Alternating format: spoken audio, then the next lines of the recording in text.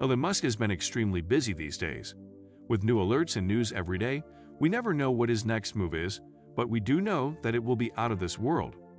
Let's dive into what's really inside the SpaceX Starship. Elon Musk is a man on a mission quite apart from his tricky day job, weaning mankind off gas-guzzling automobiles. He also plans to drag our civilization over to Mars, and he wants to do it soon. This end, Musk has been frantically developing a pioneering interplanetary vessel known as Starship, launching and iterating fresh prototypes at a frankly insane rate. But how does it all work? And what's inside that giant shiny cylinder that keeps crashing today? We gingerly venture onto the long-suffering launch pad for a sneak peek inside the Starship. During a recent interview with podcast host Joe Rogan, Elon Musk offered a typically smirk-inducing glimpse into the thought processes behind his signature rocket. Musk told Rogan he'd watched Screwball Starship, Baron Cohen comedy The Dictator, in which a tin pot leader of a fictional nation orders his engineers to make a rocket pointier in order to strike fear into the hearts of his enemies. And actually, that's also what I said. The same thing, Musk told Rogan. You know, Starship, we need to make it more pointy, he apparently informed his SpaceX team. Rogan asked Musk, quite reasonably, if a pointy rocket is significantly more aerodynamic than a blunt one. Musk replied that the new design is arguably slightly worse. Still, everyone thought it would be funny if we made the rocket more pointy, so we did. Not only is Elon Musk's great hope for the future of mankind pointy in the grand tradition of classic sci-fi rockets, but his 164-foot-high Starship is also notably shiny. Why? Because it's made of stainless steel. This is for a number of reasons, as Musk himself has helpfully explained elsewhere. It's obviously cheap, and it's obviously fast, he told Popular Mechanics. And fast in terms of production fits nicely with his vision of getting to Mars in the swiftest possible time. Expense is another factor. Carbon fiber, a more conventional rocket-building material, costs about $135 per kilogram, but around a third of carbon fiber ordered from the manufacturing needs to be scrapped when wasted is taken into account after being cut to the precise size and shape needed to make a spaceship. So the true cost of carbon fiber is actually nearly $200 per kilogram, explained business whiz Elon Musk. Compare that to just $3 for stainless steel. Stainless steel also has a high melting point, an obvious advantage in rockets. Carbon fiber can only tolerate a steady-state operating temperature of around 300 degrees Fahrenheit, whereas steel can comfortably get up to, and even beyond 1,500 degrees Fahrenheit without undue stress. This is thanks in large part to its shiny, mirror-like thermal reflectivity.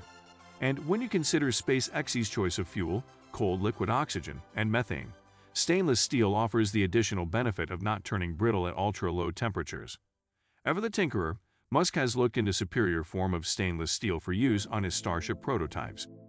The present alloy used, known as 301 stainless steel, certainly has a good pedigree and has seen action in space for decades. But as he tweeted last year, we should be able to do better than they did.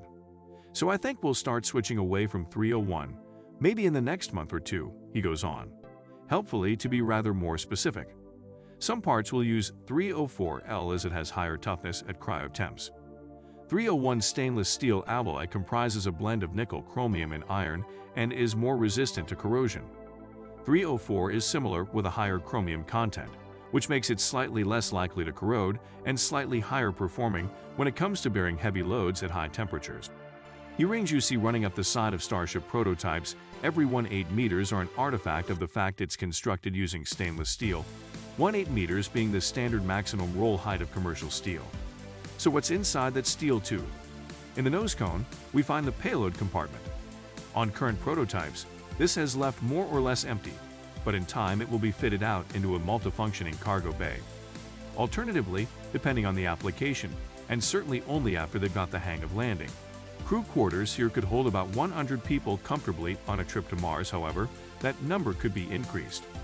You could conceivably have 5 or 6 people per cabin if you really wanted to crowd people in, he recently mused. But I think mostly we would expect to see 2 or 3 people per cabin, and so nominally about 100 people per flight to Mars. This payload bay would also host common areas, storage space, and a shelter where folks could hide out in lined chambers from potentially cancer-causing freak solar storms. Right now, phone footage taken by Musk himself up in the nose cone shows a spherical device known as a headache. More on the fuel situation shortly, but while we're up here, it's worth pointing out the Tesla battery packs attached to car engines adapted from a design used in Tesla's production Model 3. What are they doing up here? The overarching design philosophy of Starship puts a premium on reusability, which means ultimately this giant steel beast has to land at some point. But unlike its much leaner SpaceX Falcon cousin, which lands vertically almost as a matter of course, nowadays Starship is so huge it needs to do something. Flaps are extended from the side of the rocket. The idea is these use the Earth's atmosphere to slow the descent. As Musk puts it, you're trying to create drag rather than lift. It's really the opposite of an aircraft.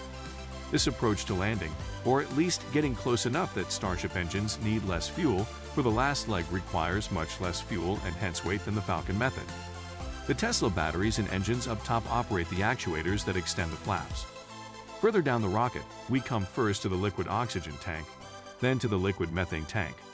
This fuel mixture, unconventional compared to more traditional rocket fuels, was chosen by SpaceX for several reasons. On balance, it's less dense and therefore less weighty than using hydrogen. It burns clean, which is crucial when you're hoping to reuse rocket engines time and again. Also, thanks to the discovery of ice on Mars, future missions can apply a bit of chemical wizardry, known as the Sabatier process, to generate methods fuel to spur on the homeward journey in situ on the red planet itself. These two giant tanks contain a whopping 1,200 tons of fuel, separated by a near-hemispherical bulkhead known as the Common Dome. This bulkhead is in itself a great SpaceX innovation.